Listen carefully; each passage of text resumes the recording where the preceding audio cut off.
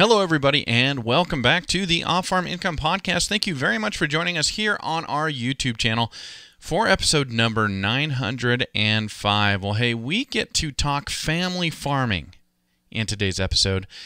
Really, there's so much about how we used to farm and how families used to be 100% involved and how it was almost exclusively a family operation except for those times of year when we needed more help. And we get to revisit that today. I'm going to be speaking with Whitney Yerina, coming to us from Laclede County High School, their FFA chapter, talking all about her family's dairy that she is growing up on and that they moved from Maryland to Missouri in 2001, and how it's the entire family working on the dairy and how they've got plans for the future. She and her mom want to start a business related to the specific cows they are milking and do some value adding. It's a really, really heartwarming story to hear about it, and we're going to get it started for you right now. Joining me today is Whitney Yerina, and she is coming to us from Laclede County High School FFA chapter, again in Conway, Missouri, serving as her chapter's secretary, and we're going to be talking all about dairy today on the show. So Whitney, welcome to the show. Thank you so much for coming on. Hi, thanks for having me. Hey, you bet. I am glad to speak with you, and man, I like the Zoom video I'm getting. Is this the outside of your high school ag shop or something like that? Yes, it is. It looks like it's a beautiful day in Missouri and blue skies. It is. Very warm. Very warm. Well, I am jealous. I'm out here in the West, and we have had a blanket of smoke for about 3 weeks now, and so those blue skies look really, really nice. I would take it. No question about it.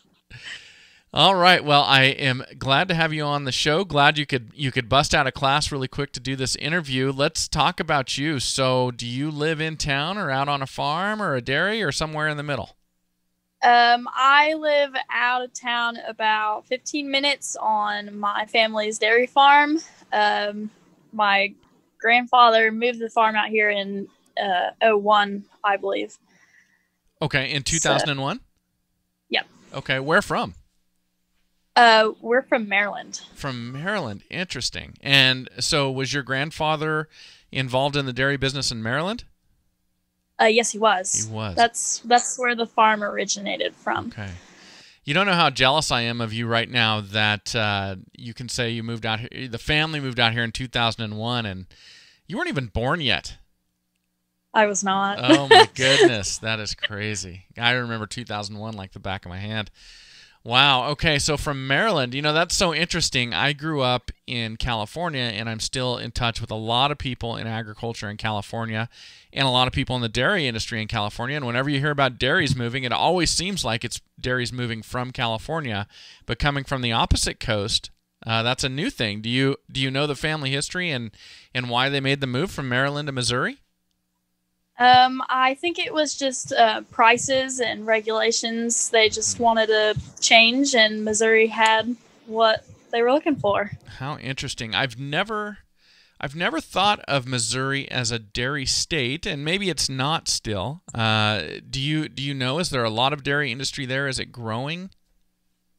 I guess it kind of depends on who you ask or where you go.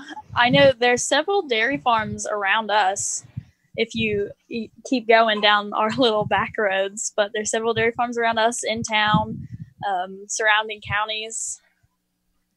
Yeah, that is interesting. I had another young lady on the show a couple weeks back, and her family had moved their dairy to Tennessee, and I never thought of Tennessee as a dairy state. So it's been interesting to see the migration of dairies around the country. What kind of cattle are you all milking?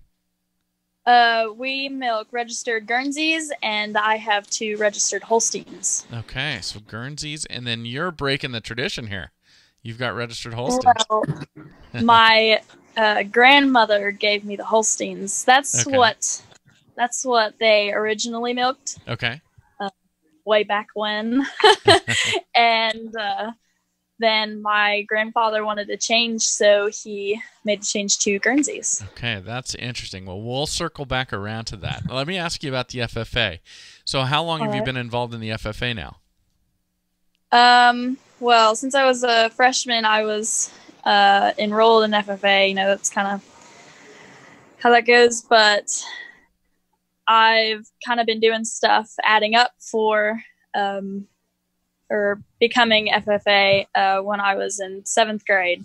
Okay. So I took ag classes here in the high school. Gotcha.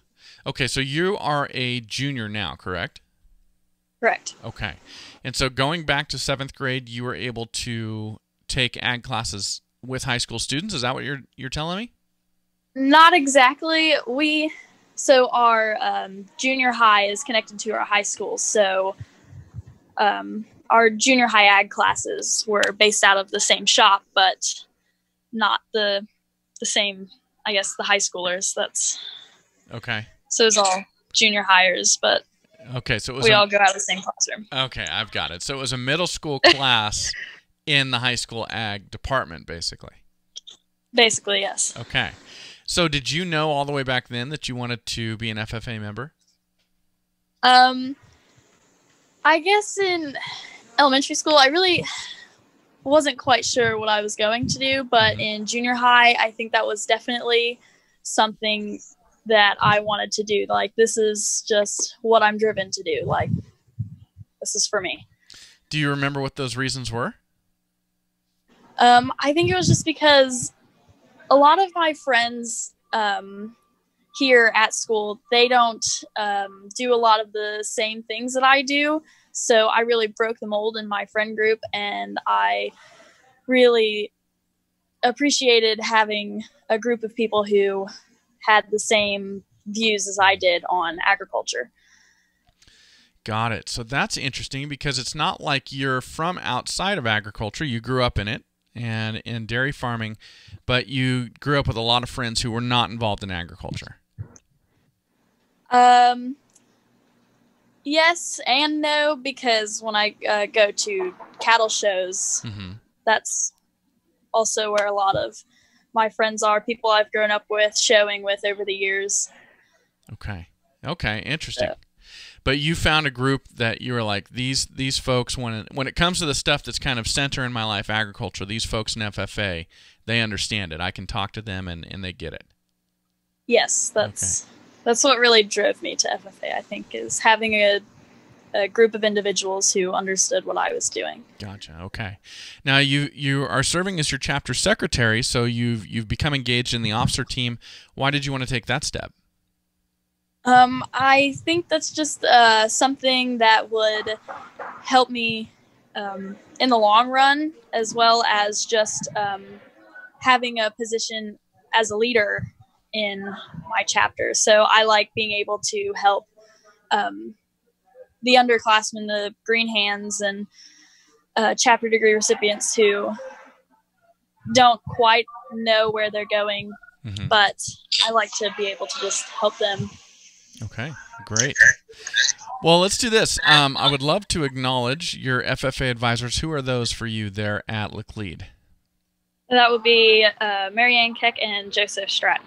Awesome. Well, thank you for doing that. I'm going to take a quick moment, Whitney, to acknowledge a couple of our great sponsors. And everybody, you know who it is already. I love to talk about lacrosse footwear, especially when we do our FFA episodes, because they are so proud to support the FFA by annually sponsoring $25,000 in scholarships and jackets as part of the Give the Gift of Blue program. And of course, we use lacrosse boots here on our farm in Idaho every single day. I use the Alpha Range boots whether I'm irrigating, feeding, no matter what time of year it is.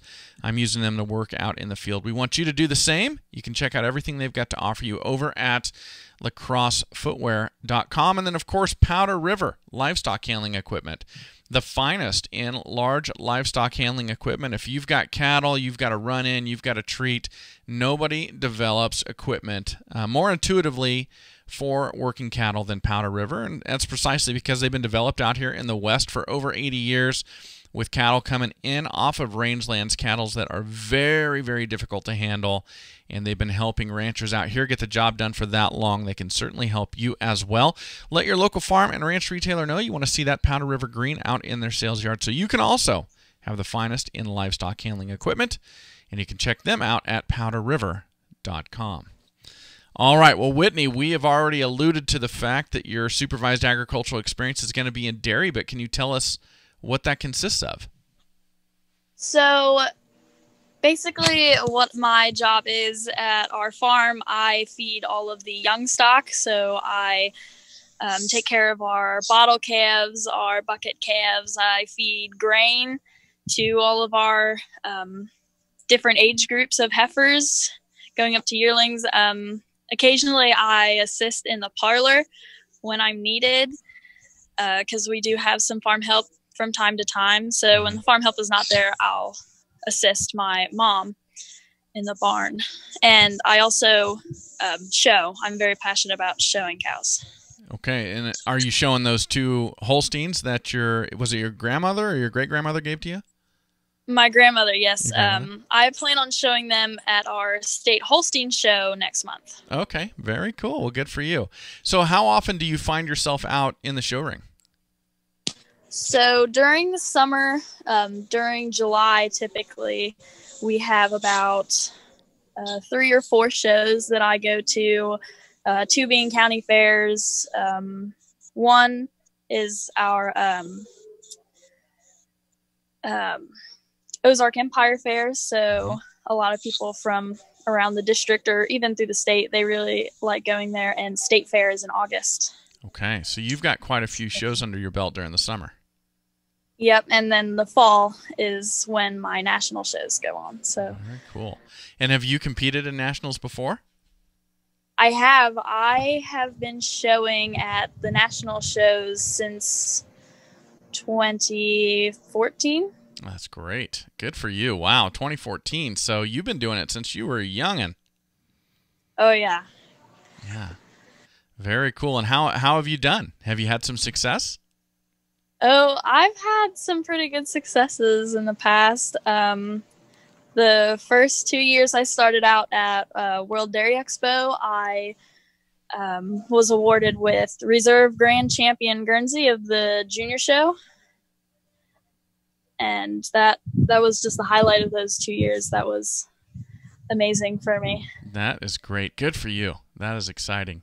Well, so tell me more about your family's dairy. It sounds like it's pretty much exclusively a family-run operation. Am I hearing that correctly? It is.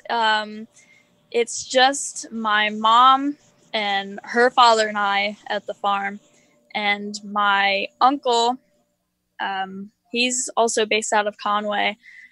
He has his own separate farm with my aunt and their son, Diesel. Gotcha. And are they dairy farmers as well? They are. Okay. They milk Ayrshires, Brown Swiss, Guernseys, and Holsteins. Okay, interesting. Now, there was this transition at one point from Holsteins to Guernseys in your family and your family's dairy farm. Was there a reason for that? Does it have to do with the consistency of the milk, or did your family stop selling milk for milk purposes and now for cheese or something like that? Is there some history to that? I think it was more for the protein side of the milk, because Guernseys have a higher protein count than Holsteins do, so their milk is more fatty as well. But my grandfather he really saw something in the Guernseys, and so he bought some. Okay. So they started to make that transition into Guernseys. That is really cool. So doing it as a family, to me, where I grew up, we have such large dairies, and they're family owned, don't get me wrong, but they have a lot of staff, a lot of employees, and really they have a large number of cows. So the way you're doing it, it sounds very nice. How you're talking about feeding the calves and feeding the heifers. Are you guys completely 100% feedlot based, or do you run some of your dairy cattle out on pasture as well? All of our dairy cows are run on pasture. We practice intensive grazing, so our milk cows will rotate between different pastures according to what the grass is doing in certain fields where they need to go for the wheat. Okay. So. Yeah, that is very interesting. So you're not just learning about the dairy side necessarily, but you're also learning about pasture management, forage management, and growth and things like that. Yeah. That is great. Well, now, how does this, I guess, here you are, you've just begun your junior year, so no pressure on this question. But as you look forward, you'll finish high school in about a year and a half. Does this kind of frame what you want to do in the future? Do you have any idea what you'd like to pursue, at least for right now? I want to go into agribusiness. My mother and I have shared this dream for several years now, where we want to start kind of more like a bottling company, just focused around the Guernsey A2A2 products. So we want to sell raw milk, make cheese out of the Guernsey milk, ice cream, just, all Guernsey-based products, dairy products. Wow. So I want to go into agribusiness so I can learn more about how to shape a business like that. That is very cool. So you want to do some value adding with the commodities you're already producing on your farm. Yeah. That is awesome. So ice cream, milk, cheese. And then when you talk about bottling, are you talking about, so you're talking about not just selling direct off of your farm, but bottling distribution? I think we would just sell like out of the, we wanted to buy some sort of business off the highway, so then it would be easy accessible to anyone who is traveling. So gotcha. That's a wonderful idea. I'd be excited to come and shop at your store when you get that going. Have you dreamed up a name for it already? I'm sure my mom has. I really don't know. Well, let's talk about and I'll kind of wrap with this question, but it's to me what you're doing in the family history and then all the family working together. Tell me about that. Is it because we don't see it as much as we once did, but here you are, you're working with 3 generations on your farm. You've got I think you said your uncle's farm, which is locally as well. You all work together. And then you and your mom are planning for this future farm and dairy business going forward. You're going to go study in college for that. What does it mean to you to be able to look forward and see your working life surrounded by your family and to do something that is so family-centric? It's just, I grew up with a large family, so I always had family members around me, and seeing a future without being near to my family just seems kind of pointless to me, because it's the only way I know how to function. They're the people I've been exposed to. They're the people who I work with from day-to-day basis. They're the people I want to work with. Well, that's great, and how wonderful that you have that opportunity, Whitney. I have really enjoyed kind of visualizing what you're doing there in Missouri and getting to know more about the story. A really fascinating story. Thank you so much for coming on and joining me today. Thank you for having me. Well, special thanks to Whitney Yerina for coming on the Off-Farm Income Podcast Day. Thank you very much to all of you for being here, and as always, enjoy your journey to the ultimate lifestyle business, agriculture.